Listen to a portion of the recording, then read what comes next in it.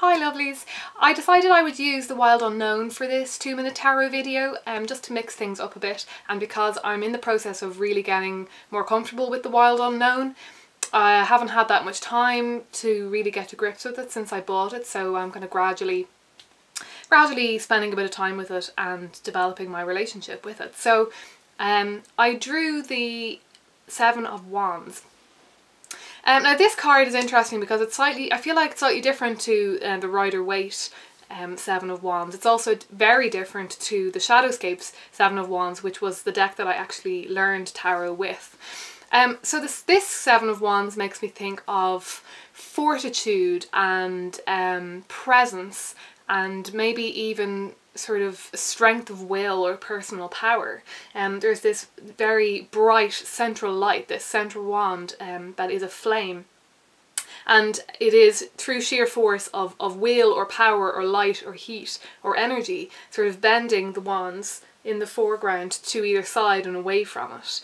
In the Rider-Waite we see a figure who's sort of holding back sort of this sea of other wands that are kind of coming up at him, and he looks a bit out of control, he looks a bit stressed out, and I often think of that as being maybe a telltale of somebody who is getting overly stressed, overly worried about things. They're letting things get under their skin, they're letting things kind of get on top of them a bit. But this card speaks much more strongly about the positive aspects of that image.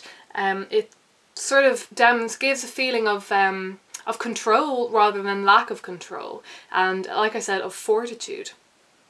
So this card would kind of maybe remind you to find your core and to find your personal power if you're in a situation where you feel like you're coming up against a lot of issues, a lot of stumbling blocks in your life.